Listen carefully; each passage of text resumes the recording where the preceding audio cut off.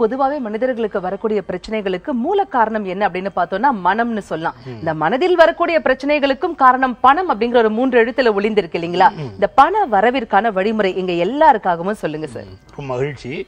மனசுதான் காரணம், எல்லா விஷயங்களுக்கும் மனசுதான் காரணம்.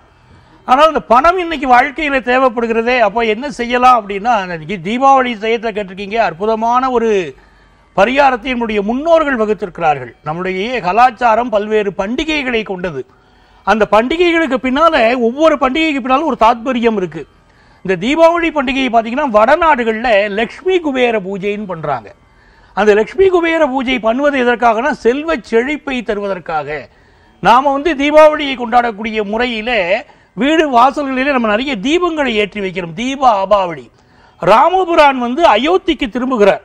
அப்படி அவர் திரும்புகிற போது அந்த நகரத்து மக்கள் ராமபுரானுடைய வருகைக்காக காத்திருந்தார்கள். அப்போ அந்த காலத்தில் லைட் வசதி கிடையாது. ஒவ்வொருத்தருடைய வீட்டு வாசலிலும் அவர்கள் விளக்குகளை ஏற்றி வைத்து ராமபுரானுக்காக காத்திருந்தார்கள் அப்படின்னு சொல்றாங்க.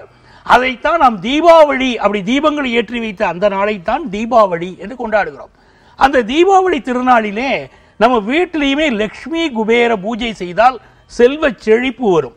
எப்படி லக்ஷ்மி குபேர பூஜை செய்கிறது அப்படின்னா, உங்களுடைய வீட்டிலே பூஜை அறையை நீங்கள் தயார் செய்து கொள்ளுங்கள். நீங்கள் பசுஞ்சாணத்தை பயன்படுத்தக்கூடியவர்களாக இருந்தால் பசுஞ்சாணத்தினாலே உங்களுடைய பூஜை அறையை சுத்தம் செய்து கொள்ளலாம். இல்லாவிட்டால் உங்களுக்கு தெரிந்த முறையிலே, நீங்கள் நவீன முறைகளிலே கூட உங்களுடைய வீட்டு பூஜை அறையை சுத்தம் செய்து கொள்ளுங்கள். உங்கள் வீட்டிலே குத்து விளக்கு ஏற்றி வையுங்கள். அருகிலே ஒரு காமாட்சி அம்மன் விளக்கையும் ஏற்றி வையுங்கள். வெறும் காமாட்சி அம்மன் விளக்கை மட்டுமல்ல, ஒரு குத்து விளக்கையும் ஏற்றி வையுங்கள். அந்த குத்து விளக்கிலே பஞ்சமுக தீபம் ஏற்றி, 5 முகம் கொண்ட தீபம், நெய் தீபம் ஏற்றுங்கள். ஏற்றி மகாலட்சுமியுடைய படத்தை வையுங்கள். அந்த மகாலட்சுமிக்கு முன்னாலே ஒரு சந்தனத்திலே பிள்ளையார் பிடித்து வைக்கணும். மேல குங்குமம் இடணும். பிறகு தங்க நாணயங்கள் இருந்தால் தங்க நாணயங்களாலே, இயன்றவர்கள் வெள்ளி நாணயங்களாலே, செப்பு நாணயங்கள் இருந்தால் அது செப்பு காசுகள் நம்மள்ட்ட இருந்துச்சுன்னா கூட 108 காசுகள் வைத்து, இல்லாவிட்டால் ஒன்றும் இயலாதவர்கள் பச்சை அரிசியிலே மஞ்சளை கலந்து அட்சதையினாலே மகாலட்சுமி அஷ்டோத்திரம் சொல்லலாம். அப்படி மகாலட்சுமியை இந்த நாளிலே வழிபடுவதன் மூலமாக தீபாவளி திருநாள் அன்று மகாலட்சுமிக்கு உங்க வீட்டில் பூஜை செய்யணும். மல்லிகை மலர்கள், நீங்க விதவிதமான வாசனை மலர்களை பயன்படுத்தலாம்.